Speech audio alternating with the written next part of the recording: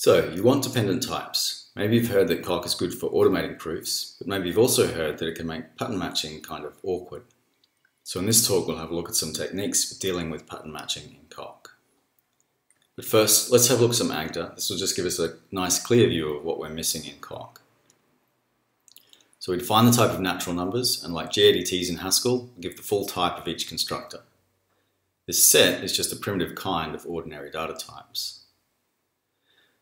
We define the type of vectors or length index lists is parameterized by a type alpha and indexed by a natural number. And the way we set this up, this index reflects the length of the vector in its type. So we define nil to have length 0, and we define const, or this infix comma, to have length suc of m, where m is the length of the tail. These curly braces mean that we're defining this argument m to be an implicit argument because we expect that AGDA will be able to infer this value in most contexts. Our main example is the zip function, which takes arguments x's and y's, both vectors of length n, applies a function to their respective elements to construct a result vector also length n. Now the interesting thing here is that when we pattern match on one of these vectors, we refine its type, in particular its length index, based on which constructor we actually matched. So when x is nil, we know that nil always constructs a vector of length 0, so n must be 0 here, and indeed 0 everywhere. Because nil is the only constructor that gives a vector of length 0, this means that y's must also be nil, so we don't even see cases for const and nil or nil and const. And of course when we return nil here, it has just the right type for our result. We can tell a similar story for the const case. When x is const, then n must be suc of m, y's must also be const, and m is the length of the tail of x's and y's. So this recursive call also has length m, and the vector we construct here has length suc m, which is just the right type for our result. All of this is mediated by this argument n, and because this is an implicit argument, we don't even have to see its value in our patterns. AGDA just works out what this value must be behind the scenes. So AGDA makes this all very easy. Coq has some different ideas. Coq just has a match expression, like case in Haskell, where we match an expression E against its possible constructor C. But Coq also has these optional annotations as, in, and return, which allow us to tell Coq how we would like it to refine the result type of the match, based on what we learn when we match a particular constructor. The idea is that we have two slightly different procedures for determining the result type of the match, depending on whether we're looking at the match expression as a whole, or whether we're looking at the type of a particular branch of the match. The idea is that different branches can have different result types, but when an expression does match a particular constructor, then the two procedures will give types that are compatible. We'll get into the details with some examples. So here in Coq, we define the natural numbers and the vectors in exactly the same way. We set up some implicit arguments, and we'll skip over some things we'll come back to later. So now let's try to define our zip function. I'm going to use the refine tactic, which allows us to write pure terms with holes in them. Or we can have Coq tell us the types of the things we have in our context, and the types of the things we need to build to fill in the holes. This blue region tells us where Coq is up to, so what we see here is just a single hole created by the declaration of the zip function. You can see I've already given a return annotation here which just repeats the result type of the function. The reason for this is that otherwise Coq would try to infer some match annotations, but since our purpose here is to learn how to write these annotations ourselves, I'll just disable that inference by giving a return annotation. Now if we try to begin as we did in AGDA by just matching on x's and y's together, we run into our first problem. And that's that Coq always expects an exhaustive pattern match, so it wants a nil const case as well as a const nil case, even though we know those cases don't make sense. I can try to write I can write a wildcard pattern, which covers both of those cases. And as we can see, Coq expands that out into all four cases. But we can see this in the nil-nil case, we can see this strange y is 0. The reason for this is that when we match on multiple things in coq, it's just syntax sugar for a bunch of nested matches. So this y is 0 is just an artifact of the desugaring, which happens before type checking. So this gets ugly fairly quickly, so I'm just going to give in and match one thing at a time.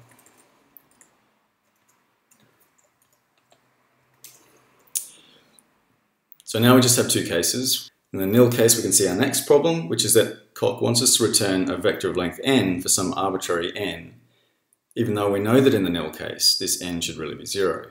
In fact, if I try to say nil here, it's rejected. So we need to refine the result type of the match based on what we learn when we match a particular constructor. The way we do this is with an in annotation. So now we have access to these two procedures to type the match. When we look at the type of the match as a whole, we take the actual type of x's, which is vec a n, and match that against this pattern here. So j gets bound to n, and then j becomes available in the return annotation. And since j is bound to n, we can change this n to a j without changing the type of the overall match. And indeed, we can see that it still turns blue. But now when we're looking at the branch, we don't use the actual type of x's, we use the type of this constructor expression. As we recall, nil always produces a vector of length 0. So in this case, j is bound to 0. And the type we need to return is vec c of 0, which is what we see down here. So now we can say nil and move on to the const case.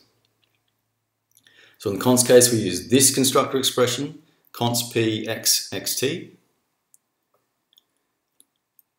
So m is bound to p, and the result type will be vec a s of p.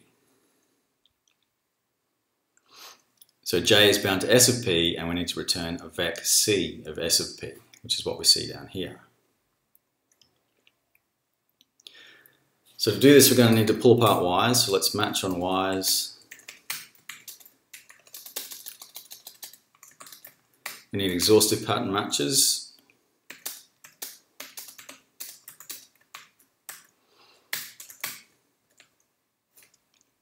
Now I want to write a return annotation here, and because we're still in the const branch of the outer match, this will be a vec c of s of p.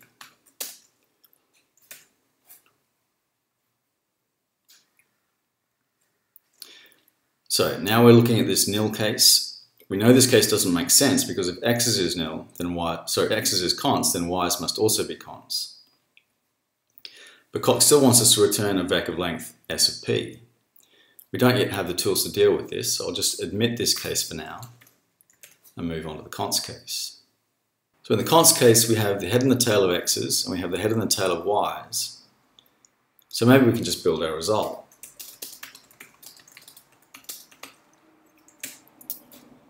But coq rejects this, and if we make this a whole, we can see why. The tail of y's has length q, but the recursive call is expecting a vector of length p. Now you and I know that p and q must be the same because p comes from the length of x's and q comes from the length of y's, and we know that x's and y's have the same length. But we haven't convinced the type checker. And in fact, we have no evidence in our context here of the relationship between p and q. We don't even know the relationship between q and n. Somehow we need to recover this relationship. And the way we can do this is by extending the return annotation in the inner match with some evidence of the relationship between things outside the match and things inside the match. In particular, we want to recover evidence that the length of x's is the same as the length of y's. In the const branch of the outer match, we know that the length of x's is s of p. So we want to know that that's the same as j, where j is the length of y's. So now our return annotation here has a function type, so we're going to receive this evidence as an argument in each branch.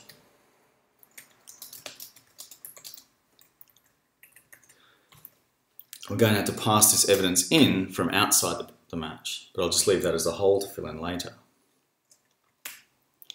So now returning to the const case, we can see that the tail of y's still has length q and we need something of length p, but now we have some evidence that we can use. So for now I'm just going to use an inversion tactic, which will rewrite the type of the tail of y's so we can just use it to fill in the hole. But now we need to come up with the actual evidence that s of p is equal to n.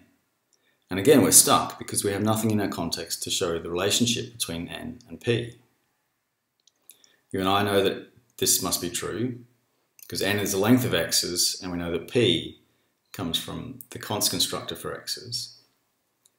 But we haven't convinced the type checker. So where did this n come from? Well, when we look at the type of the inner match, j comes from the type of y's, and y's is bound all the way up here, so it has length n. So for the whole match, j is bound to n, and this argument type in the return annotation is s of p equals n. Of course, that's the type of this hole. Now, this s of p just comes straight from here, but the reason we used s of p is because we know it's the length of x's in the const branch of the outer match. And in this branch, this in annotation refines this j to s of p. So perhaps this is exactly where we need to refine the type of y's from n to s of p. In fact, we can do that quite easily by just deferring the introduction of y's so that its type appears in the return annotation. Now we'll receive y's in each branch of the outer match. And when we return to our hole down here, the equality we need to prove is now trivial. The n has been refined to s of p, and we can just say equrefl here. So now all that remains is to fill in this bogus nil case. And we can see that the work we've done in the const branch has actually given us a hypothesis that s of p is equal to 0. Of course, this is a false hypothesis, and from a false hypothesis we can prove anything. In fact, inversion will do the job here as well. So there's a complete definition of the zip function, but I actually want to get rid of these inversion tactics because learning how to write these inversions ourselves will teach us another couple of tricks. So let's look at this one first. Here we have evidence that s of p is equal to s of q, and we want to convert a vector of length q into a vector of length p. So that's what our suck rewrite function here is going to do. I've abstracted over the vec b with some arbitrary t, which is indexed by a natural number. We receive evidence that s of m is equal to s of n, and I want to convert a t of n into a t of m. To understand how this is going to work, we're going to need to look at how equality is defined. So there's nothing magical about equality, it's just an inductive definition, which is implicitly parameterized by type A and explicitly parameterized by a value x of type A and also indexed by another value of type A. It's just a single constructor which takes no arguments, but we can only use the equirefl constructor in a context where the type checker can see that the index is in fact identical to the parameter. We have some syntax sugar here, so we can just use the equality sign. So the thing on the left of the equal sign will be the parameter, and the thing on the right of the equal sign will be the index.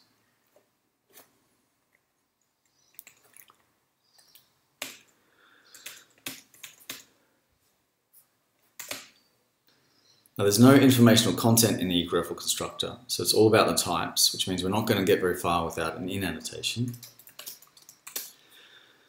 Now when we look at the type of the match expression as a whole, j comes from the type of h, so j is bound to s of n. But we want to talk about things with just an n, so to get under that s constructor, we're actually going to have to match on that j inside the return annotation.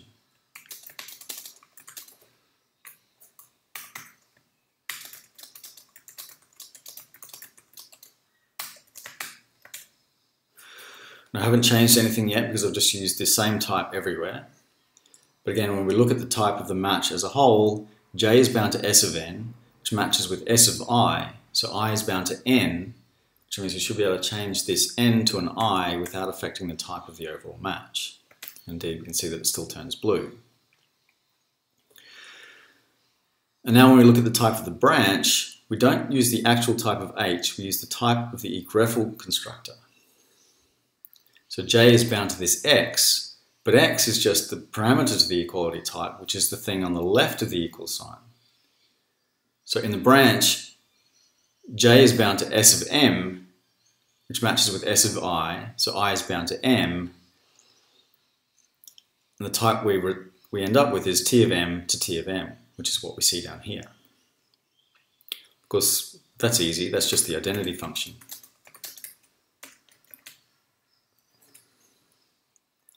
Okay, so that's a complete definition of suck rewrite, but it's interesting to note that this zero branch in the match annotation is completely irrelevant.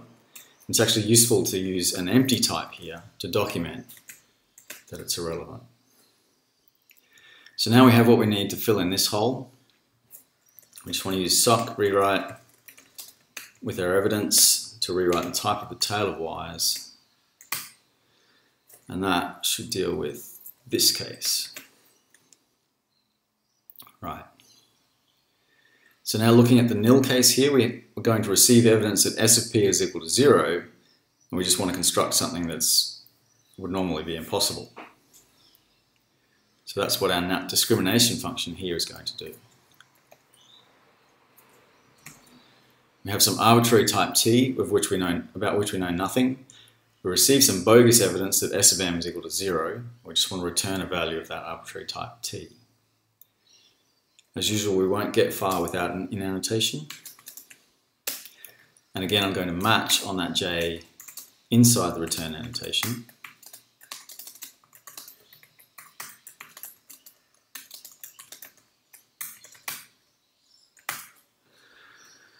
Again, I haven't changed anything yet because I've just used T everywhere. But when we look at the type of the match as a whole, J will be bound to 0, which matches with this first case.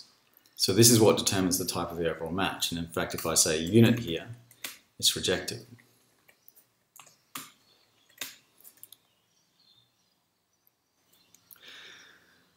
Of course, that means that this other branch is not relevant to the type of the match as a whole. So I can say whatever I like here. If I say unit, then when we look at the branch, J comes from the type of the equireferential constructor. So J is bound to this X, where X is the thing on the left of the equal sign, which is S of M. So the type of the branch is unit, and that's what we see down here. Of course, that's easy. We can just say TT, which is the constructor of the unit type. So what just happened? Remember when we said that when an expression does actually match a constructor, then these two procedures will give us types that are compatible. But conversely, we can also say that when the types of these two procedures are incompatible, and it's giving us the assurance that this expression cannot actually match with this constructor. And since equireferential is the only constructor, what we essentially have here is constructive proof that there is no such H. This type is uninhabited. Of course, we already knew that, we just needed to prove it. Okay, so now we have what we need to fill in this hole. So I can just replace all of this with a NAT discrimination, and that should take care of this case. Indeed, there we have just a pure term for implementing our zip function. But clearly this is not particularly nice. There's a lot of noise, and I think we've lost sight of the fact that we're working down these two vectors in parallel. So it's a good time to step back and think about what we're missing here, whether there's some pattern matching behavior we would have liked to have had, and whether we can somehow recover that behavior. And what we're missing is this: when we have a vector that we know has length at least 1, so it has length S of P for some P, then we ought to be able to get at the head and the tail of that vector without having to deal with this bogus nil case, without having to rewrite the type of the tail. The tail should just come out with length P. Okay, so here's a function which implements that behavior. Given a vector of length S of M, just give us back its parts.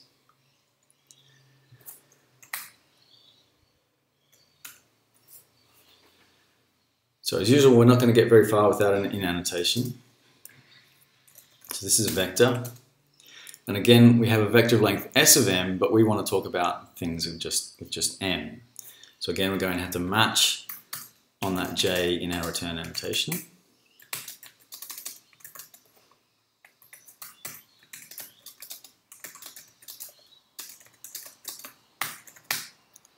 Again, I haven't changed anything yet because I've just used the same type everywhere. When we look at the type of the match as a whole, j will be bound to s of m, which matches with s of I. So we should be able to change this m to an I without affecting the type of the overall match. Indeed, we can see it still turns blue. Of course, that means that this zero branch is not relevant to the type of the whole match. So we can change this to something convenient, like unit. Now, when we look at the nil case, j will come from the type of the nil constructor, so j will be 0. And so we need to return something of type unit.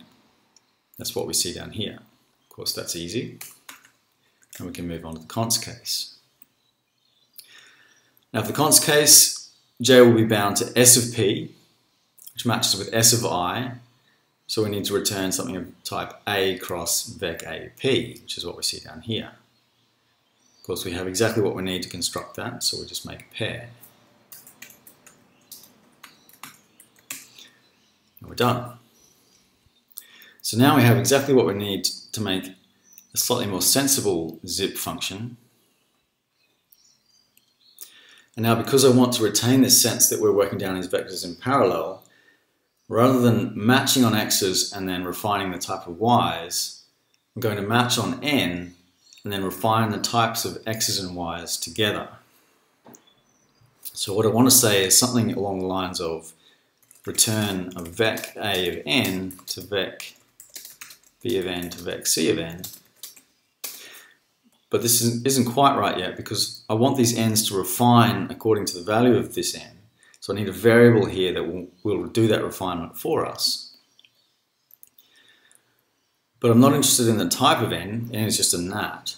I'm interested in its value. So instead of an in annotation, I'll use an as annotation. So this just takes the value of this expression and binds it to j.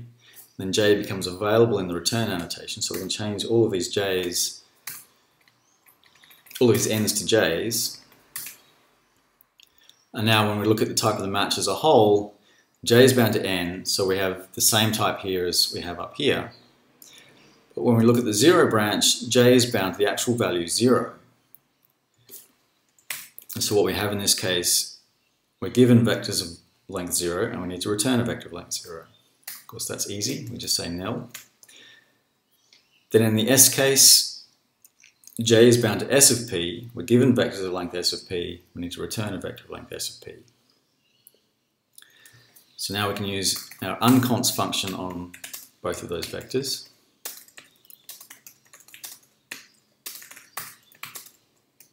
Pull out the components and build our result.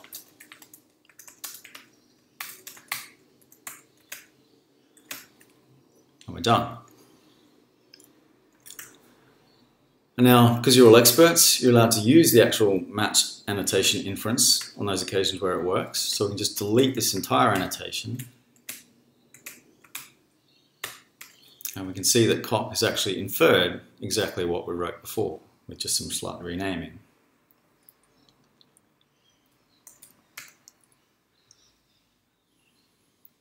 Okay, so we're not quite as elegant as the actor, but I think this is not completely horrible.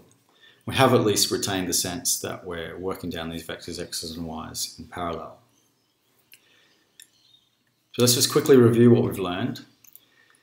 We have a match expression with annotations which allow us to determine the return type of the match according to what we learn when we match a particular constructor. When we're typing the whole match, we take the value of E and bind it to V and its type and match that against this pattern here to obtain V and I, and then RVI will give us the type of the match as a whole. For each branch we do the same thing, but rather than using E, we use the actual constructor expression. Some problems that we come up against. First of all, we find that a pattern match only refines its return type. It won't refine the types of things already in scope.